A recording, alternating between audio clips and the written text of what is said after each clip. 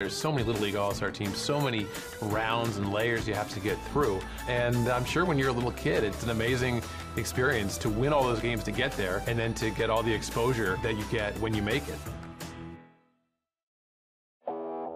I grew up in Arizona, hot but year-round baseball, a lot of activity outside.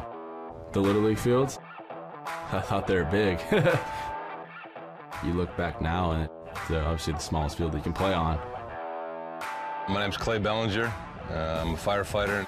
In 2007, we had a club ball team. We got together a bunch of kids, and I was one of the coaches on the Chandler National All-Star team that got to go to Williamsport and play in the Little League World Series. Hi, Clay Bellinger, coach, Chandler, Arizona. Hi, Cody Bellinger, play first base. My son Cody was one of the players on that team. Playing in front of 20 to 30,000 fans as an 11-year-old, 12-year-old is pretty spectacular. Welcome to the Chandler, Arizona team to the Baseball Tonight set. Cody Bellinger is here. Our offense is really good, and our defense, we don't make much errors, so. If you get just a condensed version of what could be, life in the big leagues with all the cameras and the media. Your dad's right there on the field with you, knowing that your dad knows what it takes to make it all the way to the real World Series. With Pete there on the field in Williamsport for the Little League World Series with you, that's got to be even more special. Clay Bellinger, a former major leaguer. Clay Bellinger was a guy who really had to scrap and fight for every day he had in the big leagues. He was there certainly at the right time. I mean, he played for 4 teams and they all made the World Series. He played for the 99-2000 Yankees, his 2 championship teams. I definitely remember the World Series parades in New York City. It's like what you envision. There's so many people in downtown and they're throwing like confetti. Some 10 years in the minors to 3 years in the World Series is pretty unique, you could say. Looking back on it, the people in that clubhouse that I got to be around was pretty unbelievable. I mean, anytime you see your dad playing, you want to do it, and when you realize you're actually, pretty good at it, I think you fall in love with it. Little League, it's about having fun, love of the game. That's all I would say. Have fun and keep playing. It was probably the most fun I had playing baseball.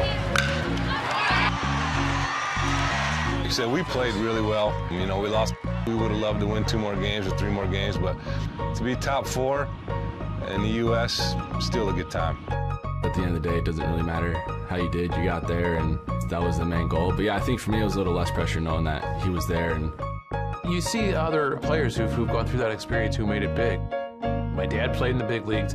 I've gone as far as I can in the Little League World Series. It can drive you. I think that was the moment for me where I was like, I really want to do this. I could probably try to do this and kind of turn the switch a little bit, focus on it a little more. I was tiny when I was younger. I didn't hit my growth spurt till junior year of high school. Some guys on my team were superstars and they stopped working and everyone kind of passed them. For me, just kind of focus on the little things, and then obviously once you get a little bigger, stronger, it kind of takes over.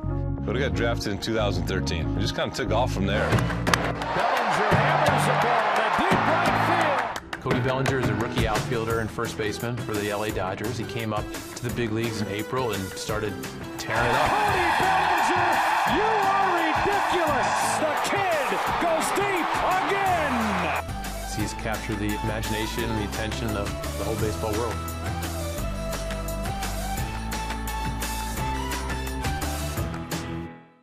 Is this the guy who's going to hit 60 home runs and lead the Dodgers to the World Championship? We haven't seen a full season from him yet, so really anything's possible. You see your son doing what they love to do and actually playing well, and hopefully it'll last another 10, 15 years.